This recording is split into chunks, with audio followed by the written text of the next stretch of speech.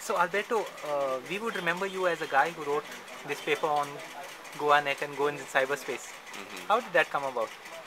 That was it.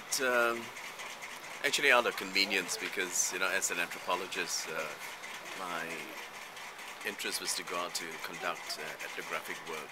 Yeah. And just about that time, someone suggested that why don't you conduct, an ethnography of Goans. Yeah. But because of the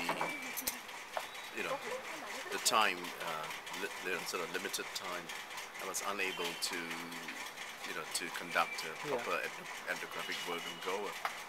And around that time, there was an interest in cyberculture, and I read several books about the cyber world and various kinds of cyber communities. And I decided that why not do a search and see what was available in Goa. It's quite rare in that sense to write on a cyber community in its early stages. Yes, I know it was rare, and I became renowned for a very short period of time during that period, because I received some media attention in Australia In too. Australia too? Yeah, I and see. I was interviewed, I see. and in fact there was a documentary that was made about the computers, and there was a very short, sort of 30 seconds I think, and that about my work in I that see. documentary, and they had they interviewed people like Bill Gates and I see. various renowned people in the computer field, and then there was me, Dr. Alberto Gomes from Trobe University, I see.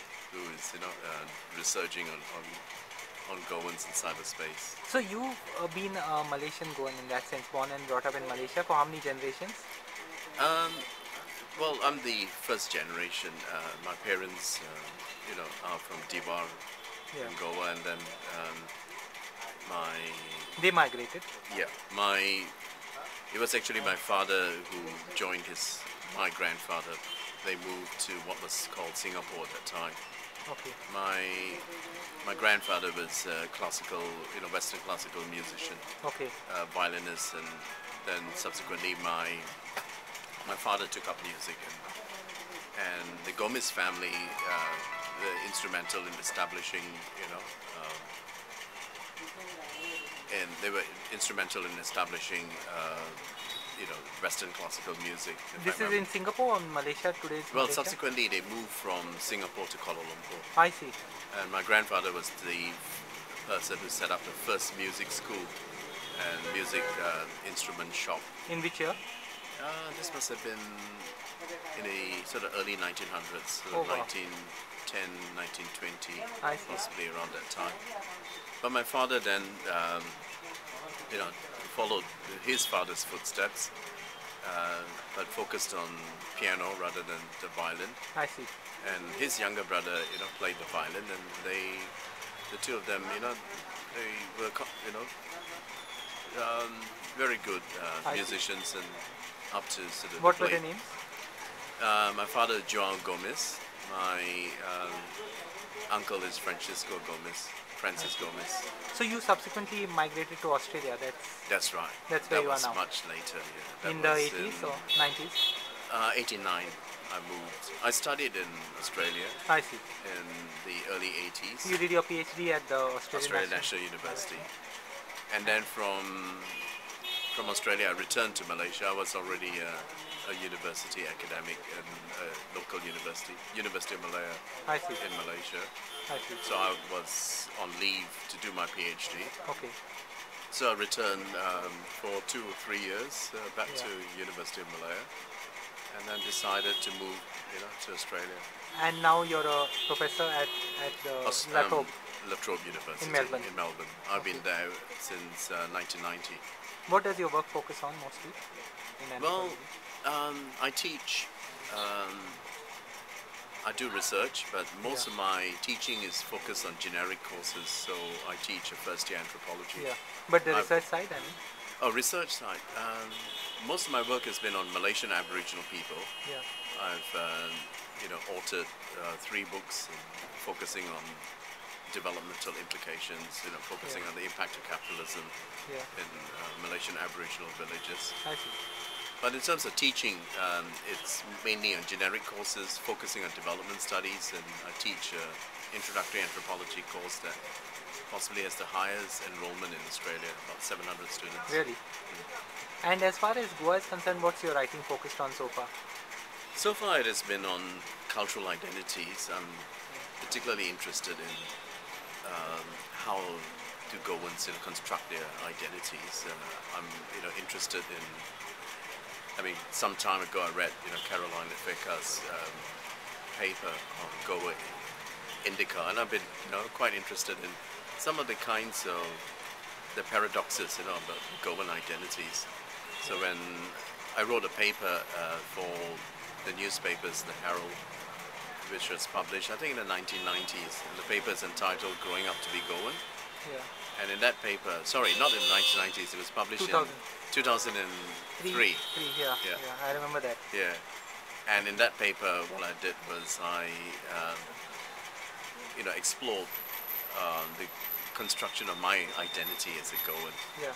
And what I was, particularly interested in is how the diasporic Goan identity is imagined in many ways, through a certain kind of connection with the homeland. It's quite a complex issue in that sense. It is very complex, and in many ways it was trying to come to terms with the lies, I've been told as a young boy in Malaysia. Like what? Things like majority of the Goans are Christian. Yeah. That to be referred to as a kunbi was derogatory.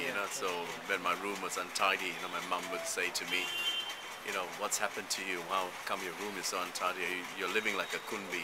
So those sorts of things. And then when I began to learn a bit more about Goa, I see. I confronted my mother and I said, well, years ago you used to call me Kokno and Kunbi, and in fact now I'm really quite proud of those Labels. labels. Yeah, precisely. Yes. And in terms of the research on Goa, what do you feel about work being done here currently? Are you keeping in touch with it? I am keeping in touch. I think the work is really very good.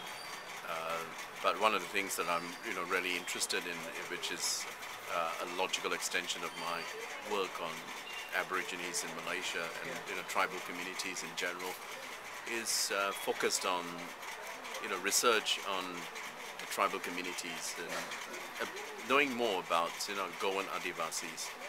And so this is one of the areas that I would like to see much greater sort of interest and growth, and perhaps development in terms of understanding. And I've been talking to a number of leaders of such communities, pointing out the necessity and also the tremendous importance of having more information about them. And the last several years I've not failed to visit some of these Adivasi groups and learn a bit more. But I don't have, unfortunately, the opportunity to conduct a very detailed anthropological study on such groups of people. But I'm hoping that I can at least try to stimulate interest in this. And this is one of the areas that I want to, in a long term, see the establishment of a tribal research center where there will be more information about the groups, more understanding about their ways of life, and also how developments, mining, and various other kinds of transformations are impacting on their lives. And I think it's important to have such very good documentation of how their lives have been transformed as a result of these various interventions in their everyday lives. So in particular, I would like to see more work on connections between tribal people and their environments, their environmental knowledge, indigenous knowledge in general. I'd like to see more work on how various kinds of state developmental projects are displacing them or affecting them adversely, or even if there are positive benefits, I'd like to know a bit more about what these benefits are. And one of the things that I found quite recently was when I visited a number of tribal groups. Like, do you know that, for example, there was a time where various tribal communities would come together and have a kind of a meeting. It's almost like a tribal parliament, and this was it's in an area that evidently now is a rubbish dump. This is Somewhere I see. in Goa. So I was just told this recently, and I think it'd be good to get someone to actually research those sorts of things and see, to have a better appreciation and understanding of the kinds of indigenous forms of, Organization. negotiation, dispute, Coping mechanisms. Yeah. sort of resolution of disputes, and those sorts of various kinds of political, traditional political forms. And I think it'd be... Thanks and all the best for it. Yeah.